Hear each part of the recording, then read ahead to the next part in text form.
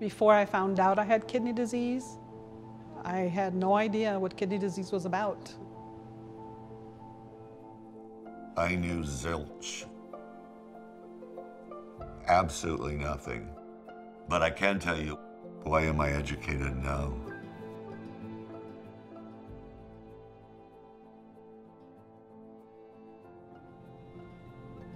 Most of the patients that we see in our practice are people who have either been giving us an inkling of some sort that they have kidney disease or have noticed something going wrong.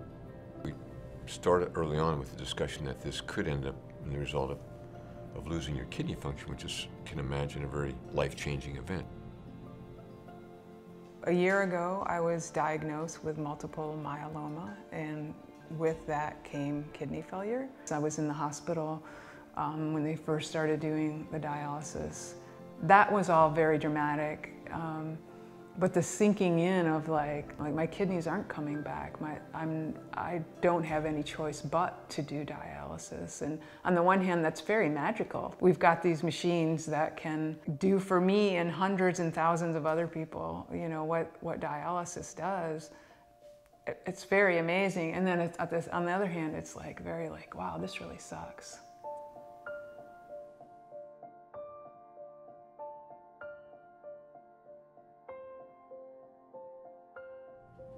The most important thing, I think, is to appreciate how this disease affects the lives of the patients we take care of.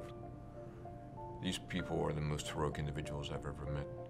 I'm on dialysis 5 hours, 3 times a week. I come Monday, Wednesday, Friday. It's an exhausting process. You're very, very, very worn out. You can't stand very long. It feels like you just ran 25,000 miles on one leg. I mean, this is a life-threatening disease. This requires an incredible strength on their part and an incredible commitment. These are people who want to live. And I'm just amazed about the attitudes, being positive and hopeful and courageous as they go through their experiences.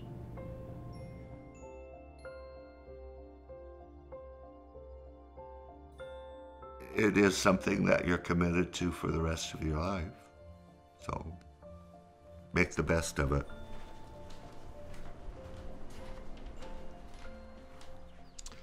And here she is. This is Helga. My dialysis machine's name is Helga, and she sits on the nightstand beside my bed. I remember when I first met Bob, he had had a series of medical problems that led up to his developing kidney disease. So he was on dialysis in the kidney center for about 6 months and said, do I really have to come here to get my treatments? So we explored with him at that point the options of going home, and peritoneal dialysis was the optimum therapy for him, and he's certainly done very well with it.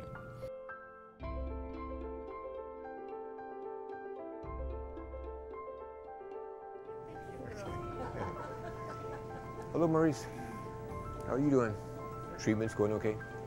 Good, okay. You take it easy, okay? One of my roles as a medical director is to help instill in the staff, as best I can,